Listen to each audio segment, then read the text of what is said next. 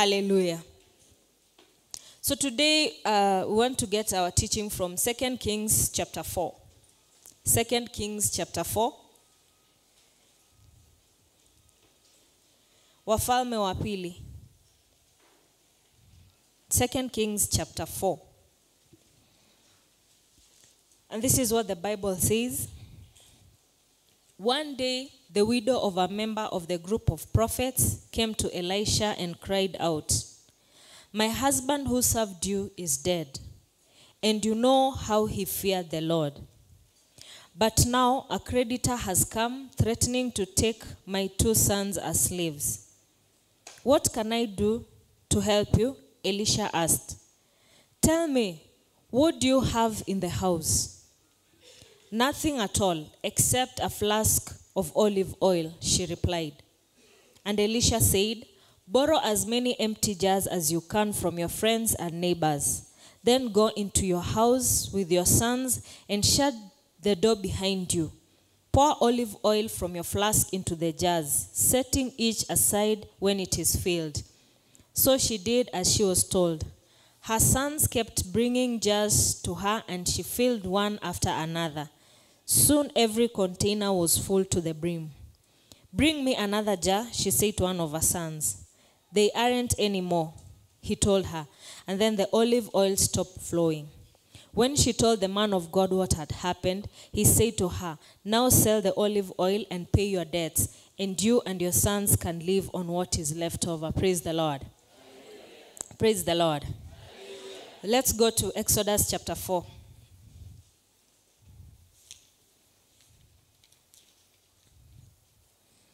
Exodus chapter 4. But Moses, from verse 1, but Moses protested again. "What if they won't believe me or listen to me? What if they say, 'The Lord never appeared to you'?" Then the Lord asked him, "What is in your hand?" "A shepherd's staff," Moses replied. "Throw it down on the ground," the Lord told him. So Moses threw down the staff, and it turned into a snake. Moses jumped back. Then the Lord told him, "Reach out and grab its tail." So Moses reached out and grabbed its tail, and it turned back into a shepherd's staff in his hand. "Perform this sign," the Lord told him. Then they will believe that the Lord, the God of their ancestors, the God of Abraham, the God of Jacob, the God of Isaac, and the God of Jacob really has appeared to you. Praise the Lord. Praise the Lord. I know many times you have had that question. What do you have in your hands? What do you have in your hands? And many a times, as believers in our daily walk, we never look at what we have. We always look at what we don't have. That which you have, you do not even count it. You keep on counting. I don't have this. If you're a young woman or a young man, you're not even looking at yourself and seeing you are alive. The Lord has given you an opportunity to be who you are where you are. You're still saying, I do not have a spouse. I do not have a husband. I do not have a wife. If I get them, it will be okay. When you get them, it will start again. I do not have children. I do not have a house. I do not have a car. When you get them, there will still be another thing. But it is time we come back to our senses that there is always something that God has put in your hands at any given time. Praise the Lord. And whatever God has put in your hands, remember this, that is the first point. Whatever God has put in your hands, that is what God is going to use to bless you, to lift you, to change the situations of even people around you. Praise the Lord. Some of us look at things that, when you don't have money, but you're able to touch other people by just being there for them.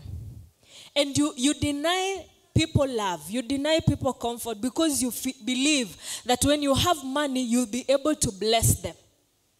It is not about the money. It is about what you have. And that which you have is what God uses. Praise the Lord. Even if you have money, let me tell you something. Even if you are poor today, and you do not have love or you do not show kindness to your neighbors, even if you get money, you will never show kindness. Get me very well. Kama wewe haupendi majirani zako, kama wewe hauwajali, hauwafikiri, hata ukipewa mabilioni ya pesa, hautawafikiria. In fact, you will now want to prove to them that the Lord has lifted you. Praise the Lord. So that which you have, and the most important point you need to remember, that which you have in the eyes of everyone is always valueless. Seems so small. It looks insignificant. But that insignificant thing is what God uses to give you what you deserve. And he also uses to give himself glory. Praise the Lord. So that the widow did not have much. You know, when you're in debt, you can start looking. I have some chairs here I can sell. I have a television set. I have 1, 2. She only said, I have a small flask of olive oil. It was small. Very small. Because olive oil was also very precious. So you'll never find it in people's homes in large quantities. She was already a widow. She was already in debt. The husband has left her with debt. So whatever she had was very, very small, very insignificant. And when Elisha asked, what do you have in your house? She never remembered any other thing. I believe she had clothes. As a Jewish woman, she must have had some jewelry. It was a must. At least you'll have some necklaces, some earrings, some rings. But she only said, I have a small flask of olive oil. And without much ado, the prophet just told her, go to your house, ask for containers, and start filling them with that oil. And as she kept pouring, the oil kept coming. And I want to imagine she started with a very small container. She must have started with testing. You know, you test with a small container. You see if something will happen. And the container was filled. And she added, and it filled. And she continued until there was no jar left. If you look at it at man's level, you will not see that flask will make any impact in her life. And she did not even ask the way I ask. Alafu. I have oil. Go and pour. And then she went fast, followed the instructions, poured until everything was completely filled. Then she went back. Man of God, I have done what you have told me. What next? Then he told her, go and sell, pay the debts, and whatever will remain is for you and your sons. Praise the Lord. And I love her faith because she did not question a lot. And we also do that. When God gives you instructions based on something that looks insignificant, you first start asking, are you sure? Do you really understand? God, do you really understand?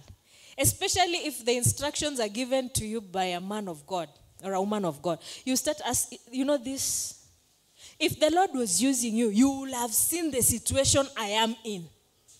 You will not tell me to do something so insignificant. Praise the Lord. So many a times we are waiting for God to do something big. Yet he wants to use that which is small in your life to already make the change that you want right now. Praise the Lord. Secondly, do not despise whatever you have in your hands. And I'm still using the same example. If you're not loving to your neighbors when you are poor, don't imagine when you become rich you'll be loving. You are the people who will build houses and the rain in your compound will be flowing into your neighbor's compound because they are poor.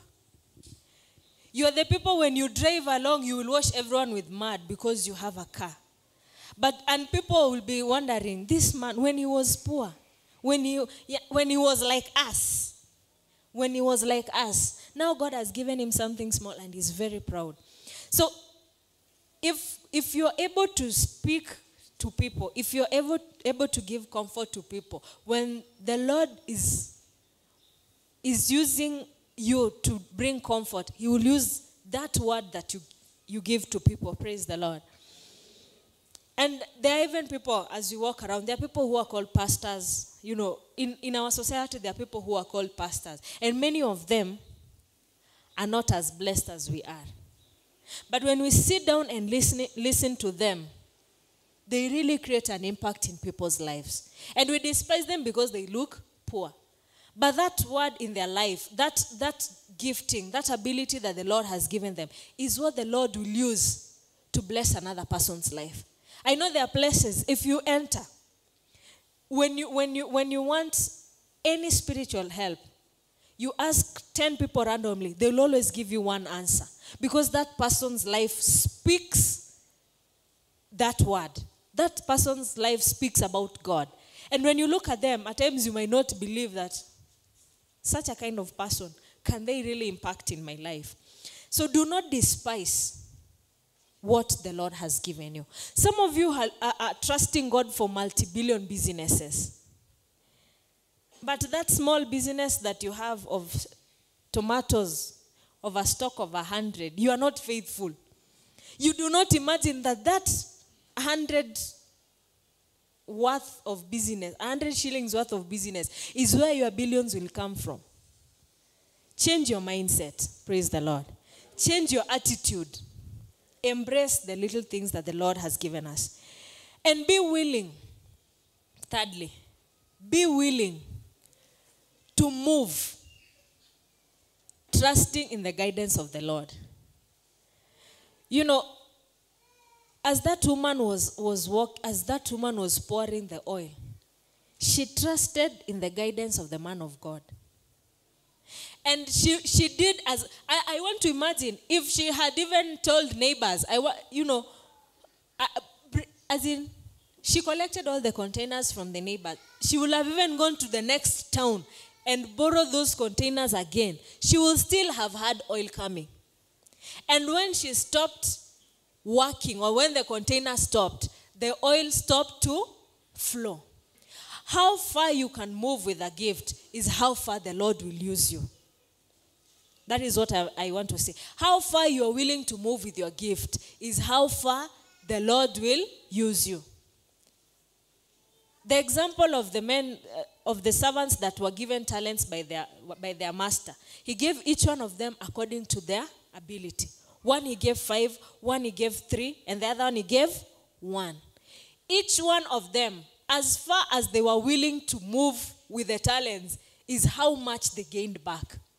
The one who hid the talent had the one talent.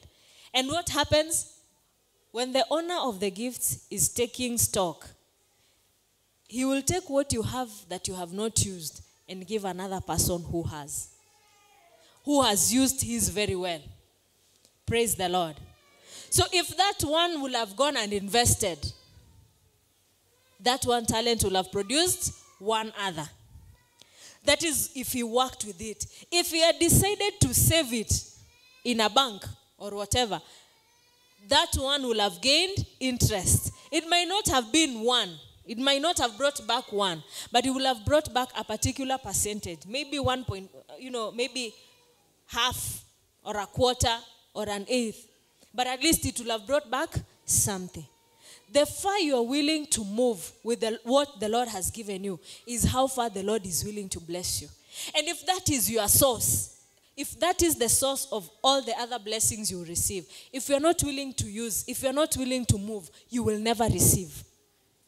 You will always sit complaining. Utakuwa unaangalia tu mwenzako ati yeye amebarikiwa, alikuja juzi akanipata kwa hii kanisa, Mungu amemuinua, mbona mimi Mungu aniinui? Hata kuinua aje na hutaki kusonga? Bwana asifiwe.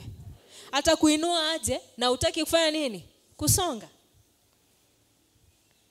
I look at people in this ministry. There are people who have stayed here for so long. And they keep on counting other people's blessings. Why? When you become familiar with a boss, you lose respect. You are not willing to work. You are not willing to move. And when someone else is moving, anything that is moving must create an impact. Any river that is moving brings life. Any river that is moving brings life. Any water mass that is not moving, inakuwa sewage. Are you aware? If there is water collected here and it is not moving, in a short while, you will find mosquitoes. In a short while, it will start stinking and will start draining. But the water that is moving brings life, makes a change. So when you're seated with what God has given you, either out of pride, either out of fear, either out of not being sure or not trusting what the Lord is saying, you will never change your situation. Bwana asifiwe. Na siku ya leo, I have come to remind you that whatever you have in your hand, that is what God wants to use. Not what is in another person's hand. Praise God. Even Moses, when he was being sent, he had his own imagination of the kind of person God will be sending, or the kind of person God will be using. One, he was imagining, I am a murderer. Two, he has gone to Midian. He has married a woman who is not a Jew. So he had very many things that do not qualify him. He was a stammerer. He was old. And he was thinking, why won't God just look for a young man who can speak well, who is strong? You know, Moses will not be able to fight as a young person. But the Lord used very simple things. What do you have? He said, I have a shepherd's staff. Why? Because Moses was a shepherd himself. He was taking care of his father-in-law's sheep. He was a shepherd. And that is what he knew how to use best. It was very insignificant at a time like that to go and face Pharaoh, who had the most sophisticated knowledge. Because from back then, the Egyptians were very intelligent. Walikuwa wamesoma sana. And war, they had very powerful chariots. And just God wants to use a shepherd staff. And that was the only thing that Moses was familiar with. And he moved. And that shepherd staff became a snake, became a shepherd staff. It made a way in the Red Sea. It brought water in the desert. It did a lot of things. Just that shepherd staff. So do not start looking at, Mimi, ninataka kuanza biashara, I only have 1,000. I am waiting for my uncle to support me. Support you from where? That 1,000 you have is what the Lord wants to use. Praise the Lord. Because he wants to take the glory. So if your uncle gives you 100,000, so you will glorify God. You will thank God, yes, it is a miracle. You must thank God. It is a miracle that you will testify. My uncle blessed me with 100,000 shillings to start a business. That will be a testimony. But who will you be accountable to? It will be him. Every day he will remind you, kama sio mimi, haungekuwa hapo. Your business is doing well. They don't buy from you. But they are telling you, if it were not for them, you will not be where you are. You marry. And when your wife stands up for herself, they'll tell you, kama sio sisi tulipea huyo bwana yako pesa, hata angepata ya kukuoa. And it will be about them, about them, about them, about them. So trust God that whatever little he has given you, that is what he wants to use. Praise the Lord. And I pray that you stop looking at what you don't have. Stop looking at what the other person has. Look at what you have. Praise God. Look at what you have. And I remind you, there was a teaching I gave you about thanking God for the things that we have not prayed for. Thanking God for the things that we have not looked for. Thanking God for the things that we have not cried for. Those are the things that God is using in your life to bless others, to change your life, and to glorify himself. Bwana asifiwe. And as we walk in this journey, you must be alert and make a decision. Kila siku, fanya maamuzi kila siku to look at what God has given you and use it. Fanya maamuzi kila siku kuona ni baraka gani Mungu amekupatia, ambayo haukulilia, ambayo haukuombea, ambayo hukugaramika, na kumshukuru na kuitumia. Bwana asifiwe. Ni maamuzi unafanya. It doesn't just happen because they are never remembered. You have to make a decision every day. Kwamba Mungu leo umeniamsha, that I am able to tell you my request, that I am able to tell you my heart's desire, that I am able to ask you for things. Thank God for that. For this life, thank God for your salvation. Thank God for that business that is insignificant. Thank God for that spouse who's giving you headache. Praise the Lord. Because that spouse who's giving you headache is the spouse that God is going to use for people to testify. Bwana asifiwe. Or you think a very straightforward husband is always a testimony, a very big testimony? Eh? See, the husband who gives you a headache is the one that you really testify about. Those of you who have good marriages, you don't testify. Bwana asifiwe. Stop looking at me vibaya like that. See, ni ukweli. Ni ukweli. Mumeona watu wako na raha kwa ndoa wakishuhudia ati Bwana asifiwe, kwa ndoa yetu tunaendelea vizuri. They only speak in couples forums, in singles forums, ndio? Hapo ndio mnasikia kwamba ndoa, marriage works. But if you want to hear testimonies, the testimonies come from those people whose spouses are giving them headache, whose spouses are making them go down and pray. Praise the Lord. Okay, let me stop it there. Just remember, that which the Lord has given you in your hands is what he wants to use. Praise God. And there are many examples in the Bible, but I will just give you those two. Nafanya maamuzi kila siku kuangalia ni nini Mungu amekupa. Bwana asifiwe. Kuangalia ni nini? Ni nini Mungu amekupa. Hallelujah. We can rise up in prayer. Munaniangalia vibaya. Today I'm not declaring because the declarations are already done. Si ndio? Hata ile ng'ombe nilisema hapa kama mchezo ati kuna ng'ombe imelala mnafikiri itaamka, iliamuka. Mulisikia nikisema? Mulisikia nikisema? Mulijua ati kulikuwa na ng'ombe? Hata hamkujua. Lakini iliamka ya mtu. Bwana asifiwe. And I thank God because that person, the first testimony for Sunday morning was that one. And I thank God because that person valued that cow as the only thing that the Lord had given them for blessing. And the Lord will use those small things. Praise the Lord. I have had a lot of testimony. Wiki tumepata shuhuda nyingi, but we'll organize for the same. Praise the Lord. So raise up your hands. And my declaration over your life, nisikize.